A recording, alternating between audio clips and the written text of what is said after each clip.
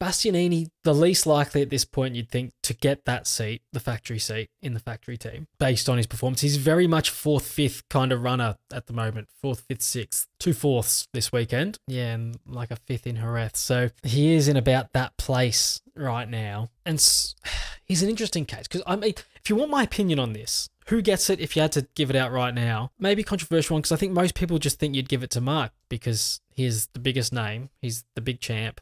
He's probably as likely. Yeah, do you give it to him on his record and his past? You know, I think that's a lot of people's view. You just give it to the best rider. It's Mark. He's one of the best riders of all time. So I'm probably Team Martin at the moment. After a couple of weeks ago, after Martin had his crash, you know, I was like, you know, do you just keep it steady with Bestia? He's probably a perfect number 2 for Pecco at the moment if you're trying to keep harmony, but you don't want to lose these riders to other manufacturers. So you do have to probably promote one of them based on what you're seeing at the moment. So I would have no issues with them keeping Bastianini, by the way. I think if I was in charge, I'd probably give it to Martin because if he's leading the championship by 40 points by the time we get to Mugello, you've got to put the contract in front of it. I just can't see how you can't. It'd be one of the biggest injustices in MotoGP in a long while, I think, in terms of rider movements and either keeping or scrapping riders. It would be just, you'll never see anything like it where a rider's been that good and not got the job. But then obviously that's the Mark factor.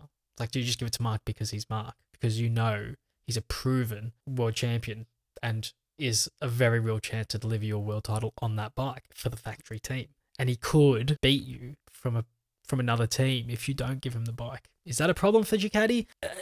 It might be from within. Maybe they wouldn't like that. Would they care? I mean, I don't know. You have to ask them. So I think the most likely scenario at this point is to put Martin into the factory team so you don't lose him because he wants a factory ride. He said that. He's not going to settle for anything less. In terms of the factory team, not just a factory bike. He wants a factory team. If Mark's happy and just enjoying himself and he's just turning around to you going, look, I don't care who you put me with, who's around me, which colour I'm wearing. As long as you give me the latest bike, I'm going to be chuffed. And if he's happy there with his brother, crack on.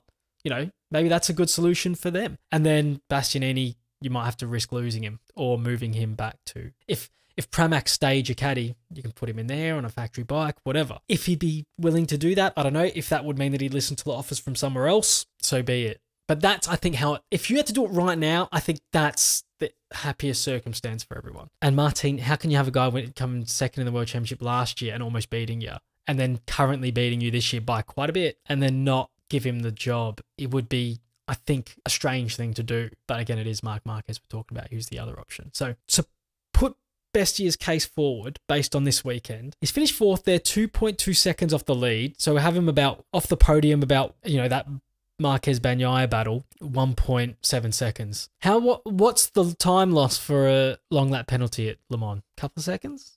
1.8? I don't know how long it takes, what their time loss is. It's usually around a couple of seconds, isn't it? At most places. Maybe it's a bit less at Le Mans. They were getting through it pretty quickly and they weren't losing that much time through there, to be fair. So maybe it's a second and a half. Is this just the kind of thing where Bastianini at the moment is on their level? Pecco, Mark, and Martin. He should be in that fight, but things are happening that are just keeping him away from it. And he tied for 3rd in the World Championship. So he's on the same amount of points as Mark here. So are we writing him off too early? I still think there's something there with him. I think if he can go out now, I mean, I think to get the job, he needs to win the next 2 races. I think he has to. Otherwise, he's not getting it, or at least one of them. But there's a very real chance here with a rider like him who has that race-winning ability and that late race pace to just sometimes he feels like he's not in it. Like here, he's come from like 7th or 8th on the opening laps, copped a long lap and finished a second and a half behind Pecco. I think he's there. And if he goes on one of these runs like he did the year before when he was at Gresini, the year before last, if he goes on one of these runs where he picks up 2 or 3 wins later in the year and they've already announced he's, you know, lost the ride, you know, I think there's a really big chance that Anaya could do something like that. That's all I'm saying here. They're not in a great position, Ducati. They are in a great position, but they're kind of not. It's very easy to make the wrong decision here. It's going to be one of those ones where we all look back on hindsight, which are whatever they do, and we're going to be able to go, well, you should have done that. You know, based on what you know right now, like I said, you'd probably give it to Martin. Try and keep Mark happy with a factory bike at Gresini or whatever. And if you can keep Pramac, we know there's talk of them going to Yamaha, but if you keep Pramac as Ducati, could you convince Bestia to go there and not lose him to another manufacturer? Best case scenario for everyone. I think that's how you'd have to do it. If you called it right now, yes. Now, like I said, Bastianini can turn this around if he goes and wins. Like I said, it's a big ask. It is a big ask. Can you win the next 2 Grand Prix to keep your ride?